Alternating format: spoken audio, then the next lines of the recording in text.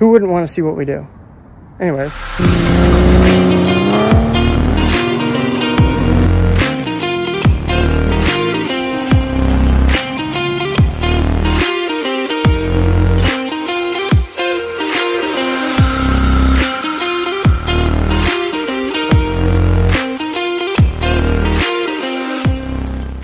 Alright guys, this morning we're going to go pick up Pigpen from Attaway Customs.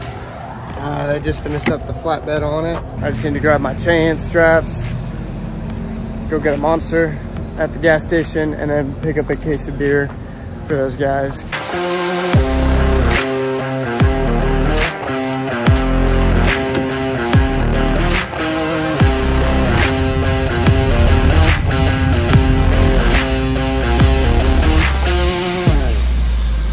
There she is.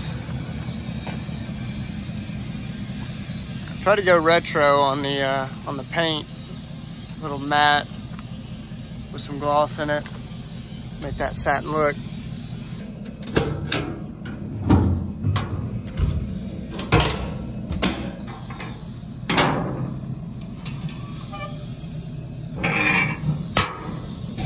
Went 40 on the fenders to really wrap around.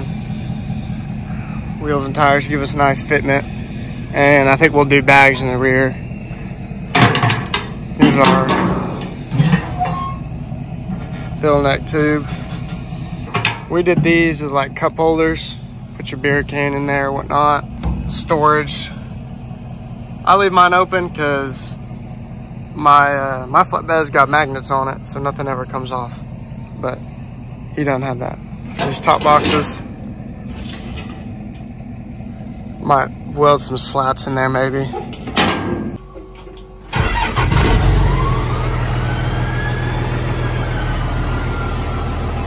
Well, got them loaded up. Barely fits on the trailer. So we'll see how she rides.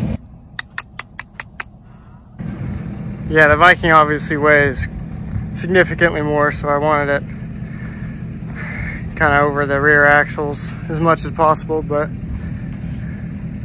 not a whole lot of room to play with. I think it's safe to say this one weighs a lot more. Yeah, this bed does weigh quite a bit. Well, your truck weighs 8,900 pounds. How much does 6 liter weigh? I don't know, somewhere in the 8s probably, maybe. It's high 7s. 7,800 maybe, something like that. Well, I guess we'll go ahead and head on back to the shop.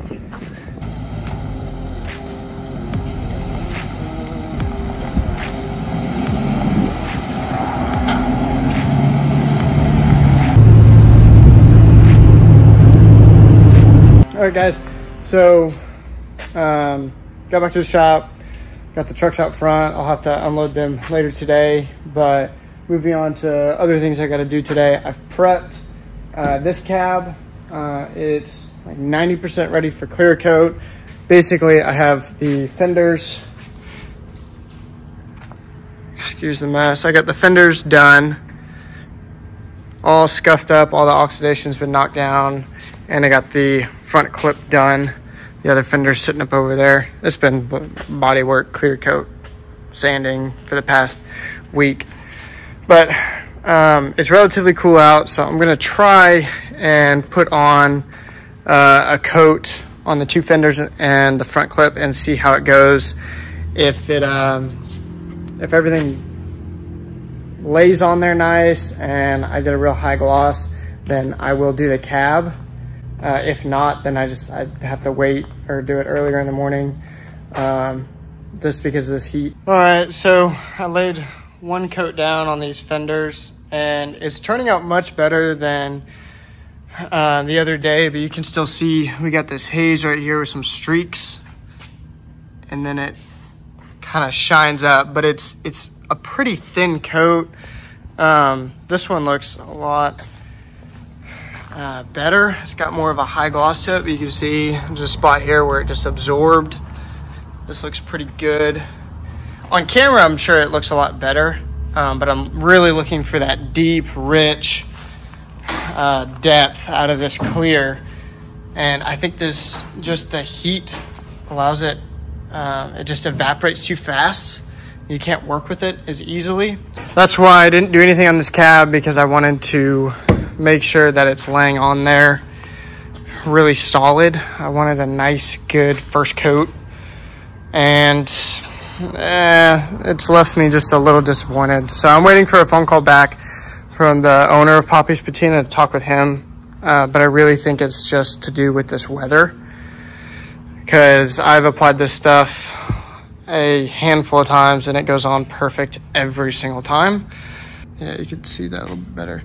But it should give me a real thick clear, and it's pretty thin because I think it's evaporating too fast in this heat.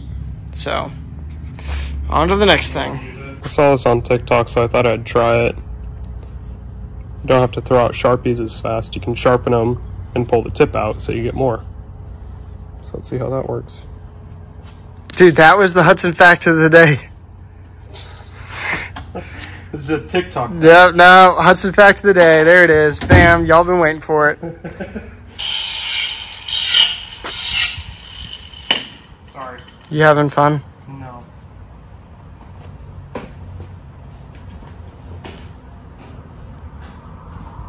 Well, now that's towards the end of the day, I'm gonna try and rearrange some stuff and move all these cars onto the side of the building so I can move this Viking out of the way and unload the trailer and all that. So that's what I'm gonna do for a little bit. Hadn't started old girl in a while.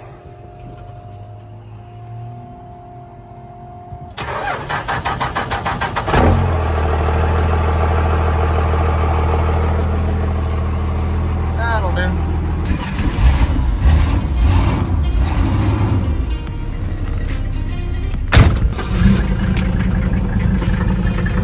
So many cars.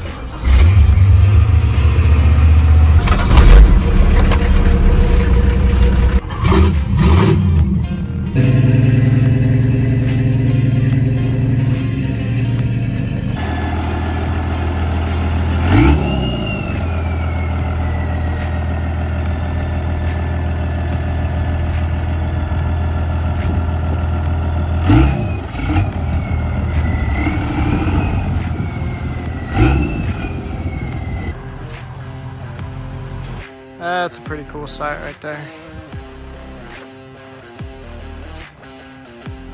Sisters. 2 E30s, 2 Vikings, 2 diesel Mercedes, the old 6.0, 6.7. Man, that's cool. Let's check out Hudson's welds on these, on the F700. Look at that. So the cab corners are blown out, so we got replacement ones. Just having to spot weld, fill gaps. Takes a long time to do it, especially on these cab corners. It's a pain.